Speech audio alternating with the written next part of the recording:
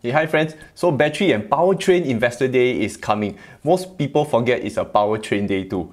So I'm just reminding you, like how I explained in this video on how fast horses transit to ICE engines, this day will seal the day of the end of an era for internal combustion engines, also known as ICE. As an investor, there are two things that an outside investor should look at. I think it's 3 or 4, but Elon Musk said 2. I'll let Elon Musk explain this to you himself. If I were an outside investor, I would really focus on two things. What is the timeline to full self-driving, and what is your plan to scale battery production and get the cost per kilowatt hour lower? Those are basically battery cells and full self-driving. Those are the two strategic things that are of most importance. So Battery and Powertrain Investor Day is a day that will blow everybody's mind because it's a milestone that will set the standard so high, leaving everyone else in the dust by a far margin. I mean, there is already a big gap, but this gap is going to be as big as Mark Spaghetti's and David Einhorn's ego. So in this video, I will cover the obvious stuff that will happen during Battery Investor Day and I'll talk about the stuff that is not too obvious.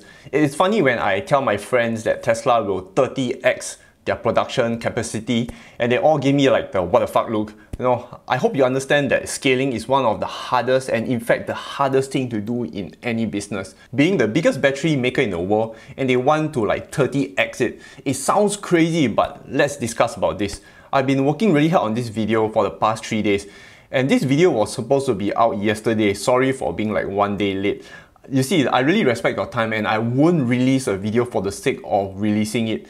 And I really hope you like it, appreciate the early thumbs up. Thank you so much. First, let's have a fast recap on the current technologies, and thereafter we'll cover the obvious that will happen during Battery Investor Day. This is Tesla's current battery technology. Inside a battery, there's anode, cathode, and the separator. Why do we need a separator? It's because when the anode and cathode come together, kaboom, okay? So we need a separator.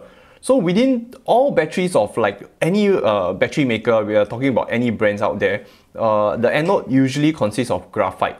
There are research looking into silicon, but let's not go into there yet. I really don't see that happening anytime soon. Let's look at cathode. So cathode consists of mainly nickel, aluminum, and cobalt. If it's the Tesla Powerwall, this will be changed to manganese, but let's not discuss about that yet. 80% nickel, 15% aluminum, and 3% cobalt. You realize this doesn't add up to 100%. It's because Elon Musk tweeted it's going to be less than 3%. There are a lot of numbers out there, and some say nickel may be 88%. I cannot confirm the number, so let's just stick this number as it is. Currently, Tesla's battery technology can go 1,000 cycles. So 1,000 cycles will bring 250,000 miles, and it has a battery density of about 247, and it costs above 100 kilowatt hour.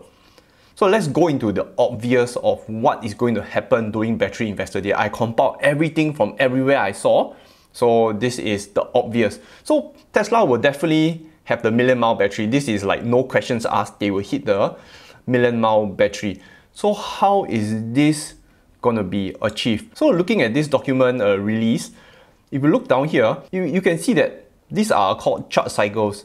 You see that the battery can go on 4,000 cycles without much battery degradation. It means after 4,000 cycles, and that is like 10 over years to 15 years of operation, and it still maintains a capacity of above 90%. This is like mind-blowing. So it is done, and I believe during Battery Investor Day they will release the information on how they exactly going to do this. And it's also going to be super obvious that they're going to be less than 100 kilowatts per hour, because Elon Musk mentioned many times that for electric vehicles to be competitive with traditional ICE cars, 100 kilowatts is the number. So far there are some confirmation that Tesla can go below 100 already, but for the MMC packs, they are close to 100. So I believe on Battery Investor Day, it's going to be less than $100. So the next obvious thing is that they want to go to 1 terawatt hour.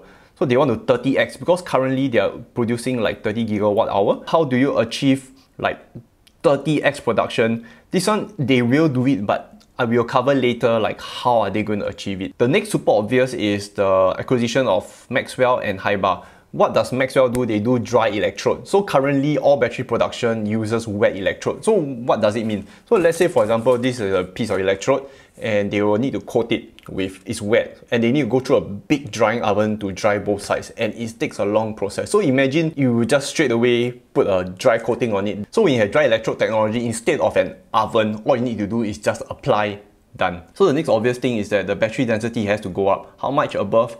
I got a hint that it's going to be above 300, we'll cover that later. Tesla filed a patent, and let's talk a little bit about this. So this is the top view of a battery. So when you look at the top view down, this is how it looks like. It looks like some kind of spring roll, right? So these are the many layers of anode, cathode and separator. This is a side view of a battery, many layers of anode and cathode. So they all roll up looking like a toilet paper roll. So now let's take a look at this slide. If I'm going to flatten the entire battery, so I unroll the entire toilet paper and I unroll it, it looks something like this. So currently when you discharge power, the electrons will just escape through this tap out to the car. So many electrons will escape through this tap. It will come from the furthest end and it will escape. The thing is, through many charge cycles, that means charge and discharge, you will look something like this. So there will be many of these electrons all over the whole place, and you will just keep going. You will form this like line because this is the shortest route out. Anyway, I'd like to thank Limiting Factor for coming out a video on how to explain this patent a lot better. So I'll link his channel in the description below. So anyway, so this tapless technology, it looks something like this. So when your entire tap is like entire row upwards, so let's say the electrons need to escape, you can just go a direct route upwards. So how does this help the battery a lot? So number one, there will be less heat because the electron doesn't need to travel this way out, which creating a lot of heat. Is just out and in. It is very, very fast. And because of that, less heat and probably cooling gets a lot better. So there is so much advantages to this tapless technology. Let's talk about V2G. So with the million-mile battery, this is going to help a lot. So what is V2G? Basically connecting your vehicle to the grid, and with all the vehicles combined connected to the grid, it can power the grid. So I'm going to do a super rough calculation. My whole point is to just let you understand that V2G can turn your car into an asset, a money-making asset. So for example, there are different times of the day where energy cost is different. So during peak hour, it may cost a different amount. During off-peak, it may cost a different amount. So this may be the difference in charges. So if you take the difference in these two, roughly 200 kilowatts hour is about $70. So that means, let's say you charge your car during off-peak and you take the energy and you feed the grid during peak hour. So you'll roughly get $70 for 200 kilowatts. So over the month, and I'm just saying over the month, you do that every day or maybe every alternate day, over the month, your profits will be about $300 per month. So through the lifespan of the entire car, which is going to be probably more than 10 years with this million-mile battery, you take $300 and you times by 10 years, that is like $30,000 to $40,000. This is a lot of money. So let's say, for example, with this vehicle-to-grid technology, let's say your car, you bought it at $50,000. Your car within the next 10 years can make you back $50,000. So your car essentially is free. This is freaking mind-blowing, and I think this is going to blow everybody's mind. I'm just doing a rough calculation, but it is going to be so freaking amazing. So the last obvious thing I'll talk about is Tesla's plate powertrain. The plate powertrain, it was tested in the Nürburgring last year. The lap time was crazy, and Elon Musk mentioned during the conference call it's like alien technology. When he says alien technology, you know it means quite a lot. I tried to search more online, what can I get out of it? I can't find anything at all. So this is something I'm really looking forward for Battery Investor Day. So let's talk about what we do not know. How much below 100 kilowatts? I do not know, but I'll show you a chart. So this is battery prices, and it's been like $1,000 plus in per kilowatt hour in 2010. So now it has gotten way, in 2020 it's got 100 plus. Tesla is definitely below the 100 mark. We do not know how much. So maybe these are every other people, and Tesla is like way below 100. What we do not know is how much battery degradation there will be. So we do not know exactly how much battery degradation, but we know it's going to be around the 4,000 mark or above. Density wise, so the proof of concept has been done. It's been demonstrated above 300 watt hour per kilograms. So I foresee this could be above 300. How much above? I am not very sure. How is Tesla going to achieve 30x production? This is the biggest question I have and many people have, because when you look at the materials of Tesla battery, there is more than enough aluminium. Cobalt, Elon Musk said that he is going to get rid of cobalt because of many ethical issues. So next one, we have the question mark left is there's not enough nickel production in the world and there's not enough graphite in the world. So how are they going to solve for these two? So if you look at how Elon Musk has been always thinking, he goes by the first principle approach. He strips everything away and asks the most simple fundamental question. So to 30x, he needs how much nickel and how much graphite. Let me play you a clip. I mean, as you just said, we basically did the quick math and looked at, okay, we're going to build, so many 100,000 cars per year and this many kilowatt hours per car, therefore, 35 gigawatt hours of cells per year. Well, that's a huge number, and it was actually more than the entire world was producing for all applications, cell phones, computers, cars, everything. So that is a crazy amount of batteries needed, and there's not enough materials available. I'll show you some of the research I've done. So this is the amount of nickel produced all over the whole world combined.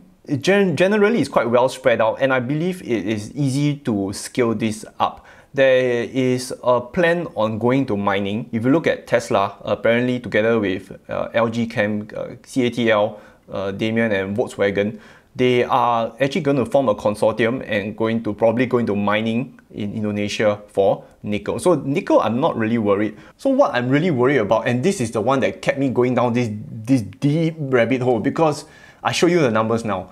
See, China produces most of the graphite in the world, and I'm like, oh, holy shit, because you think about, remember the oil days where countries, if they have control of one resource, they actually can do a lot of shit to threaten the world. Just like, remember what happened in the Middle East? They can literally screw the world over. So when I saw this, like, oh shit. So what happened was that I went deeper. So I checked all the available natural reserves that maybe we could actually start the exploration. If you look at all this, these are the red. Don't look at the red diamonds. These are things that we don't need. These are lousy graphite. What we are looking for is the green one here. So some in Mexico, but you look at the whole world map, all of them are located in China. I'm like, holy shit. So further looking into this, I'm not worried anymore because there are people making artificial graphite now, and if the time comes and is needed, people are scaling on artificial graphite, so not worried anymore. Will Tesla go into mining? You see, Tesla, as far as I know, they are one of the most vertically integrated companies, so they do everything themselves. I believe they'll go into mining because they want full control. So they cannot have a time where, let's say, Donald Trump pissed China off and one day China pissed Donald Trump off and they no more trade.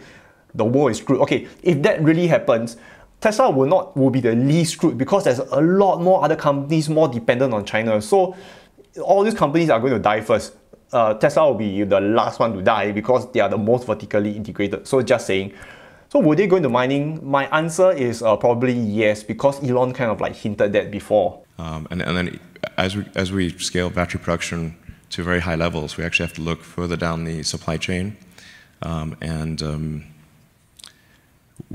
we might get into the mining business. I don't know, maybe yeah, a little bit at least. So the last thing I'll talk about is recycling, because recycling, Elon Musk mentioned that because you see in the battery cell, all the minerals are there, so all they need to do is just extract it and do new ones again. It's a lot cheaper than going to the mine itself. So I believe JB Straubel is working on this. He left Tesla 1 or 2 years ago, so he's at Redwood. I couldn't find any more materials on this, but I believe very strongly that he will come doing Battery Investor Day and talk about the recycling of materials. So concluding this video, if Tesla pulls this off, it's going to be epic and it's going to be the end of ICE engines. It's going to be end of an era of shitty air, end of using dinosaur fuel, and it's going to be a really good future. I want you to imagine 5 to 10 years down the road, Tesla hits a battery density of 400 watt-hour per kilograms.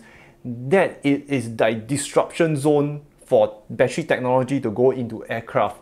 So we live in a very disruptive era, and being invested in Tesla is one of the best ways to take part in this disruption. Anyways, appreciate those who helped me the thumbs up. Thanks for being awesome, and hope all my work has given you better insights. And as always, invest safe.